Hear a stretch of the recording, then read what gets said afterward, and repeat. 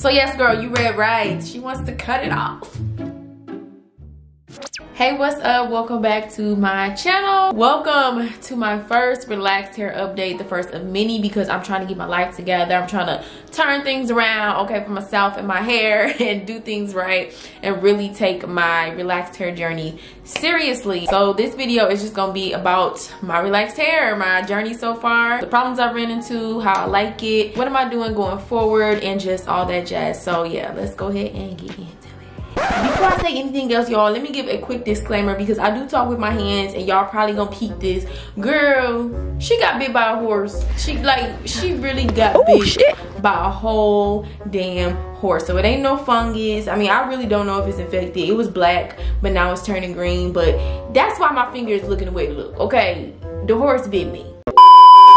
So yes, girl, you read right. She wants to cut it off. She want to cut it off, girl. Before I get into why I want to chop, I'm gonna go ahead and just give y'all the whole rundown backstory of my relaxed hair journey, my relaxed life, and just get y'all caught up on how we got here today. I guess I'll start all the way back, like really my whole life with relaxers. I was a kid getting relaxers.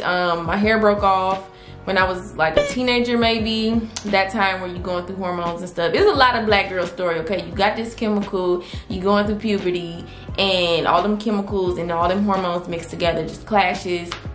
So I had that same black girl story, unfortunately. So my hair broke off, I had to cut it in this little bowl cut. I was so sad about that. And then I think I stopped getting relaxers when I was like 15, 16, because I started diving into weaves and braids and stuff, and I just didn't do a relaxer anymore.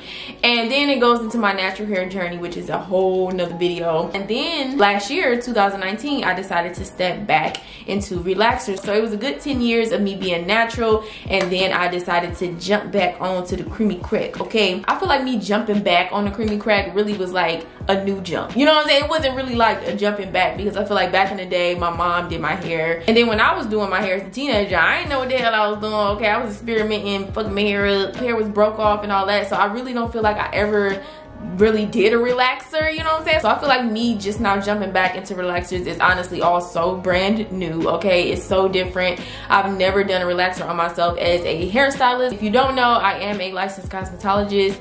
I did get a texturizer back in hair school when I had a little TWA. I did do like a comb through like texturizer, but that was the most I did like with relaxers during my whole cosmetology career, during me, you know, being grown or whatever, because I mainly, you know, rocked it natural. Even behind the chair, 99% of my clients was natural. I probably had like 2 to 3 relaxed clients, and they relaxed at home. They would just come to me for like hair care and, you know, trims and color and stuff like that. So I just feel like I really didn't get a real life experience of like relaxed life, relaxed hair, especially not on myself. So yeah, jumping back into this is definitely new. I'm learning like all over again. Of course, you learn in hair school, you learn science behind it, you understand the terms and stuff, but it's nothing like that. Like, you know what I'm saying? You get all your experience behind the chair. You get all your experience from what you really actually do. So I just feel like I didn't get that. So with this being brand new, I definitely have made some mistakes, which is why we are here today, okay? But hey, that's what life is. Life is all about lessons and learning, honey, and growing and all of that. So with that backstory out the way, let's go ahead and jump into my new relaxed hair journey and what's been going on. I got my notes here. Hold on, because your girl, she be forgetting stuff. So my first relaxer after that 10 years of being natural was in July 2019. I used the Short Looks texturizer, and y'all have seen that video when I first texlaxed or whatever. I feel like that was an okay relaxer. I don't really feel like it was perfect because I was going for like these texlax results, and a lot of my hair, like especially at the front, got straight because I did the front. Like, girl, I was just out here wilding out. I feel like I just kind of got different results all throughout my head. Like the back was more curly, the front was straight. Like, girl, I was going for texlax, but it just was kind of like, it was blurred. I actually loved my results. My hair was really healthy. It was growing good, all that, bye-bye. And then I got pregnant with my daughter, and I decided to just veto relaxers for my whole pregnancy. One, because my doctor at the time advised me against it. And I just, you know, didn't want to fight it. I didn't even want to feel like researching and seeing all the data and stuff. I just was like, hey, I can wait. So I stretched for a whole 9 months. I actually ended up stretching for 11 months, so it was almost a year before I did my next one. We're gonna go ahead and fast forward to my second relaxer, which was May 14th. I used the Mizani Butter Blend Relaxer for fine and color treated hair. So if y'all watch my most recent relaxer day, y'all will see the reason why I even got the fine and color treated one. It was the last one on the shelf, girl. And two, I was trying to stick with like textlaxing results, so I mixed that relaxer with conditioner, and I did not like my results at all. Right then and there, I was like, you know what, I'm not fooling with this Texlax and stuff. I already kind of didn't get it perfect the first time I did it, so I was just like, forget it. I'm just gonna relax again, and I just want to be straight. Okay, I just wanted to be straight. I don't want to fool with no curls. I don't want to fool with no Texlaxing. So because I got these super under processed results, and the reason why it was super under processed is the Mizani relaxer for fine and color treated hair is already a mild relaxer. It already leaves behind texture. So mixing that with conditioner, like, you just had a conditioning treatment basically. Like, it really hardly did anything for me. So this is a huge no-no, y'all. So don't follow me. You know what I'm saying? Don't do what I do. Like your mama used to tell me, don't do what I do, do as I say. But I did double process. So I double processed. I went back in with the Mizani Butter Blend for fine and color treated hair. I went back in on June 5th and relaxed again. And I also mixed the relaxer with conditioner again. I was just kind of scared about like how my hair would react. I didn't know if it would break off, or I didn't know if it was all gonna just melt off and I was gonna be bald when I woke up. I just didn't know, so I mixed it with conditioner to try to like stay safe. My hair was looking good, it was feeling good, like it was nice and healthy, it was thick. After I gave birth this time around with my baby girl, like my hair was just, I don't even know how to say it. It was just so nice. Like my hair had never been so like full and luscious, and just it felt good. Like I just was in love with my hair. Okay, the only problem I did have at the time was like staticky ends, and I think that was from like over processing, because I did not like my last, you know, few relaxers, they was real raggedy. Okay, I did not protect my previously relaxed hair. I just didn't have enough research done about the relaxer I was using. I just was kind of out here wilding out. I picked up a few products from the hair store, honey, and I slapped the stuff on my head. That was it. So my ends was like staticky. I had to get it cut. My sister cut my hair around July 4th, and I think she probably took off like an inch, maybe an inch and a half or something like that. My hair, beautiful, nice, full, luscious, like no problems, nothing was wrong. I'm enjoying my hair, I'm enjoying my relaxer, like everything's good, right? And then what's next, sis? What? Yep, tell them. The postpartum. Yeah, that part. The postpartum shedding is what got me. Oh my god, I thought it wasn't as bad this time, but I think I was wrong, because my hair thinned out so much from my postpartum shedding this go around. Like I'm still losing hair to this day. It's not as bad as it like when it first started, because at first I was losing clumps. Every time I combed it in the shower, it would just be wads of hair. Now my shedding is not like to that extreme, but it's everywhere. Like I'm shedding like a dog. Okay, like when I brush my hair, even when I like touch it, it's just shedding. Like it's just, my hair is still shedding, and I am, oh my god, my baby is 7 months. Wait a minute, how did I miss that today? My baby turned 7 months today. Oh my, y'all, she's growing up so fast. Oh, hold on.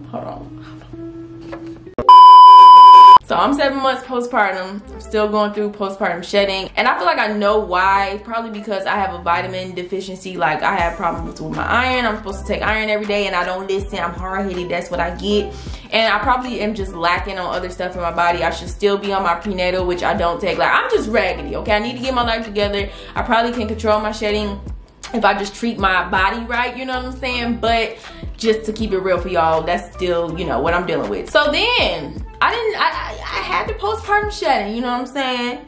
Then I went and I did a braidless sew-in around the same time my postpartum shedding started. So my braidless sew-in was at the end of July. That's right around the time my postpartum shedding was really, really bad and had just started. Y'all, that was a complete nightmare taking it down. The braidless sew-in itself wasn't bad, but the takedown, beads got stuck. I had to like literally rip some of my hair out. It was just absolutely horrible. I remember the back of my head was just sore because I had to like pull beads out. It like thinned my hair out from all the hair that I lost. It broke my hair off from all the beads that got stuck, and I had to, you know, yank on my hair. So I had a lot of breakage and thinning, I feel like, due to that braidless sewing, and especially during the time I'm going through postpartum shedding. So I'm already shedding, and then mixed with the braidless sewing being in my head for a whole month, like it was just a hot mess. I feel like that's when I started noticing my hair just kind of going down, you know what I'm saying? It was slowly.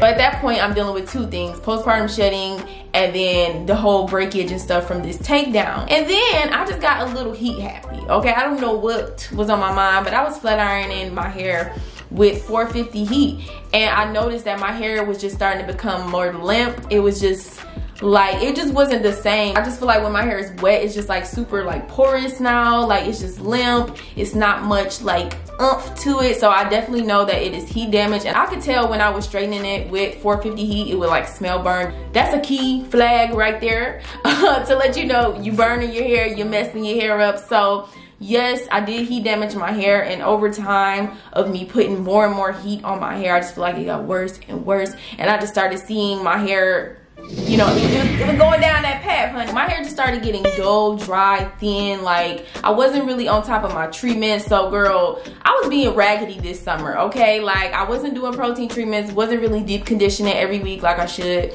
I was sleeping on my hair, not wrapping it, just out here wilding out. All of this was during my stretch too. Y'all know I just stretched for 5 months, and when you stretching, honestly, that's the most imperative time to be taking care of your hair, because you get like, when you dealing with two different textures, you so much more prone to breakage, because trying to detangle and trying to care for two different textures of hair is tangly. It can become a mess really quick. So me not taking care of my hair to the best of my ability, and then coupled with stretching and just, girl, it got bad, okay? I'm trying to get my life together lately, but I don't know, I just feel like it's kind of too late. My hair is just, it went down that hill, okay? It went down the dang, you know what I'm saying? It didn't really come back. So my last relaxer was November 5th, which was 5 days ago. Today is November 10th, and I feel like this relaxer day was really the starting point for me to like start over really on a better foot. I did more research about my relaxer system, about the Mazzani products.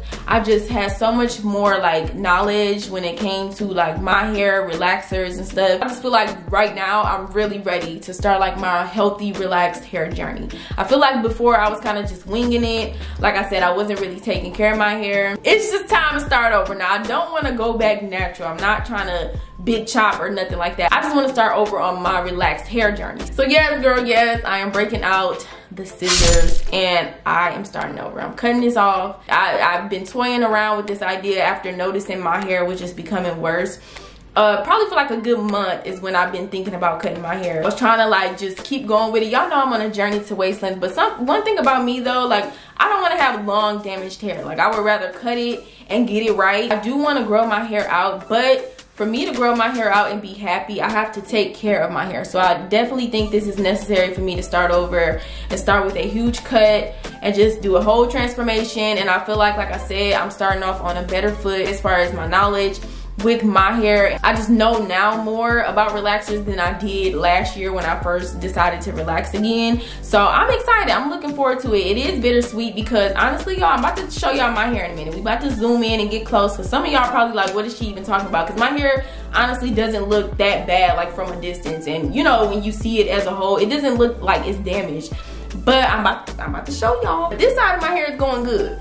You know what I'm saying? I don't have an issue with the right side of my hair. My hair has always been like that. I think I'm just now noticing it more recently, but my left side is always shorter than my right. Some things definitely have been helping me with growth. Like I honestly have no issue with growth. My hair has been growing so good. That's probably why it's a little bittersweet because my hair has been growing so good. I definitely have to credit that to my biotin serum. I love that stuff. My high frequency treatments, which has just, like my hair has been growing really good, but growing with damage is just like, I would rather not. This right here is what's been giving me second thoughts about cutting it because this side is just, I don't have issues with this side of my hair. But when you get up and through here, mainly like in this back section of my hair, oh my god, like girl, she is broke.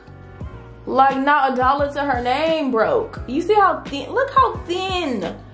And this is that same section. I definitely think it was from the braidless sewing, because this is that same section where a few of my beads got stuck and I had to rip my hair out. And I can just tell that really like took a toll on my hair, because girl, you can see stuff. You should not be able to see.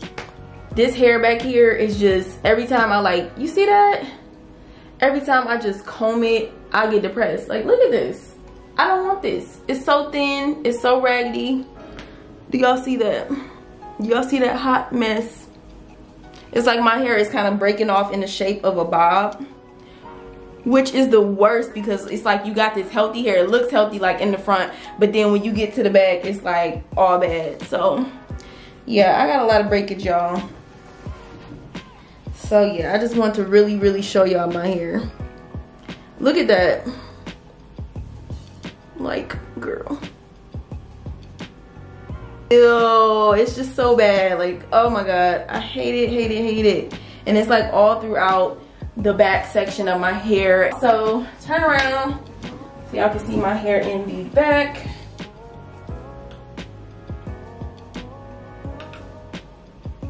And this right section is just a little thinner and just, it's just damaged, and I'm ready to cut it. I'm ready to get it off. Low-key, this is a good time for me to cut my hair because I'm getting a little bored, so it'll be something fun to like have a new haircut and just, you know, look different, feel different, do something different or whatever. So yeah, that is where I'm at with my relaxed hair. I'm looking forward to it though. At first I was sad, like I said, y'all, I've been thinking about this haircut for a good month, maybe a month and a half.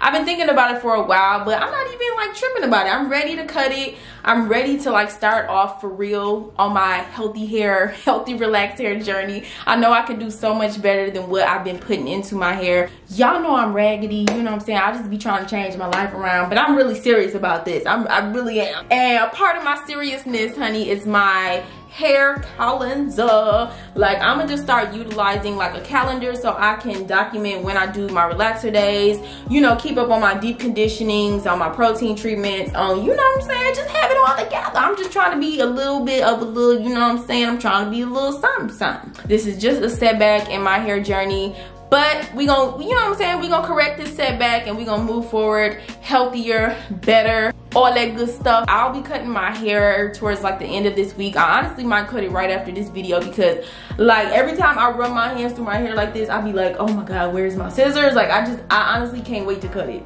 I've been procrastinating on this cut, knowing I have to cut it. Like, I was trying to see like if I could nourish my hair back to health, but after realizing like it's just the point of no return, like it's heat damaged, it's just really like just time to start over. I cannot wait. So definitely sometime this week I will be cutting my hair, doing my big hair transformation, so make sure to stay tuned for that. I don't know how short I'm gonna go yet. I don't really know what kind of cut I'm gonna do. I kind of got something in mind. I've been looking at like different pictures and stuff, but I don't know. We'll see. Y'all see, I'll see, because I don't even know, girl. So we gonna see what we end up with. So make sure to stay tuned for the cut, y'all. I'm excited. I'm looking forward to not a new journey, because this is my journey. I'm just trying to learn that journeys have ups and downs. You know what I'm saying? Journeys have setbacks. Journeys have like things that go wrong. Like, you just continue on your journey. This don't mean you giving up. You know, I'm speaking a word, okay? This don't mean you losing the fight. It's just a setback. You deal with the setback the way you deal with it, and you come back better, stronger, you know more. All of that. It's just better all the way around. So yes, that is it. This is my first relaxed hair update. The first of many, because I want to do more of these, just to like, you know, hold myself accountable, check in or whatever. We can chat about some relaxed stuff. If y'all want to talk about some stuff, I got some questions. So I hope you here for it on this relaxed hair series. Thank y'all so much for watching. If you enjoyed it, make sure to give me a thumbs up, comment down below, and subscribe if you ain't subscribed, okay? So I will catch y'all in the next video next week, honey. Next week, end of this week, she gonna be new. She gonna be looking a little different, okay? So stay tuned. I'll see y'all then.